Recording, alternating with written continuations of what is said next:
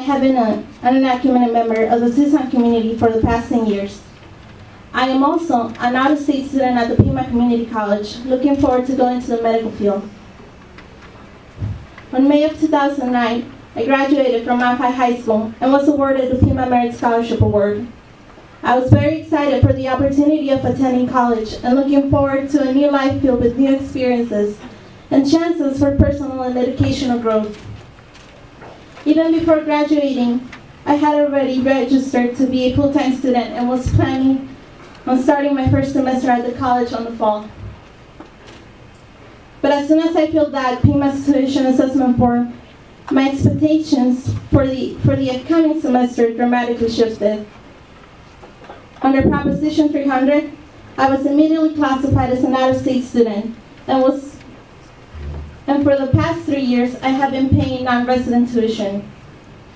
I'm struck as I stand here as a community member and a community member of Sunnyside. I'm the proud superintendent of the Sunnyside Unified School District. I'm serving in my 6th year in that district. I'm proud to be here with one of my governing board members, Ms. Eva Dawn. I'm proud to be here with the student who spoke from Desert View, and I'm sure many friends from Sunnyside and students that have graduated from our district are in the audience as well. I'm here with our Director of College Readiness, N.J. Utter, and I am here thanking you for the numerous partnerships we have enjoyed with Pima Community College over the years. But I'm also here as a community member of our community of Sunnyside, our community of Tucson, our community of Pima, and our community in the state of Arizona. Very often in my last 6 years, there have been very difficult times being a community member in Arizona.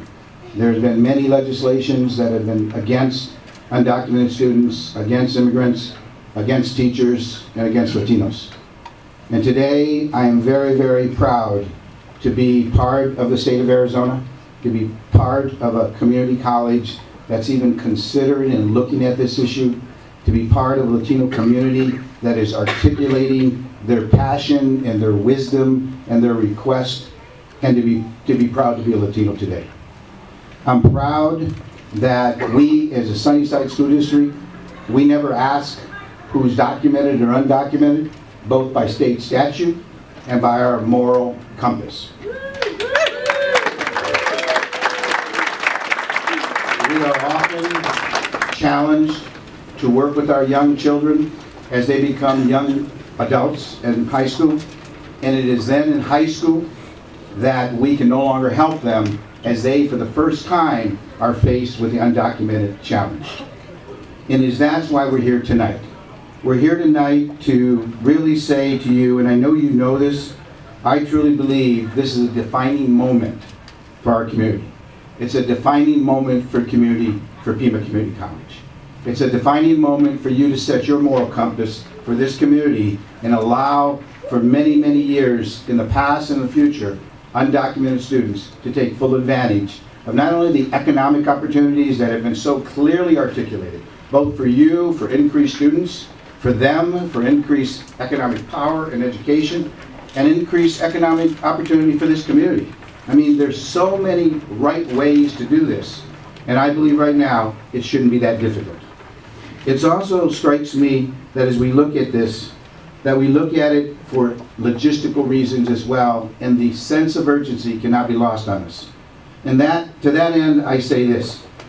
We are also requesting that Pima Community College do the following in your consideration. 1, approve in-state tuition for students who are eligible for deferred action for childhood arrivals.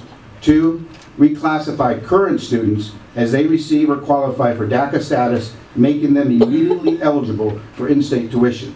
3, ensure that all DACA students are eligible for PCC scholarships currently available to in-state tuition residents. 4, allow dual enrollment students for all students currently enrolled in Pima Community High Schools to be currently eligible for in-state credit and in-state tuition. And last, and probably the most important, is to communicate these in a timely manner in the change of policy. Celebrate your decision. Let us celebrate with you and celebrate the future of the students in this community. Thank you very much. To have a motion, a second, and then discussion. So that's exactly what we will do. Is there a motion? Madam Chair, Yes. I move that the Board of Governors approve in-state resident tuition rates for eligible participants in the U.S. government's Deferred Action for Childhood Reliables program as recommended by Interim Chancellor Miles. Second. We're ready. Okay. Then I am going to call for a vote, and I would like to ask all those in favor of this motion to have in-state tuition for our DACA students. Would you please signify by saying aye? Aye. And are there any opposed to this particular item? I am opposed. All right. So the motion passes.